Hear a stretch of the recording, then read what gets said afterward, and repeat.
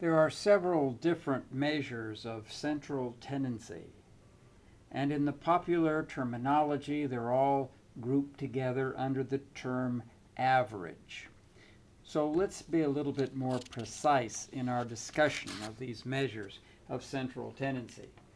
But before we do, let's make a generalization that if we're doing our calculations correctly, all of these measures of central tendency will be within the range of numbers for our data set.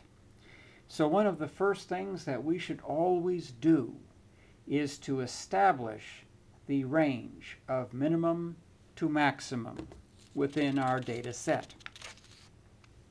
Let's take a look at the measure of central tendency known as the mode. The mode is defined as the most frequent score within a data set. Let's take a look at a couple of examples.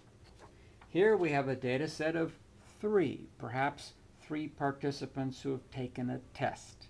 Each one has achieved a score between, say, 0 and 10 as a possible theoretical range.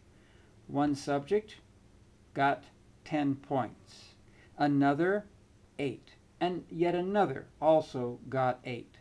3 scores. Now let's establish the range of scores, minimum to maximum. The minimum would be 8, the maximum would be 10. So our mode, along with other averages, must be within that range of 8 to 10. The mode is the most frequent score, and more than one person have scored an 8, making 8 the mode of our first data set. Now let's look at another data set. This one has 4 subjects.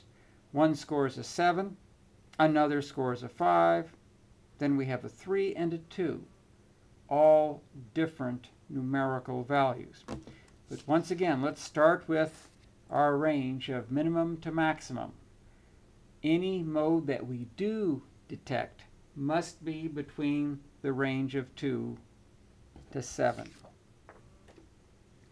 Yet we see here that no number repeats.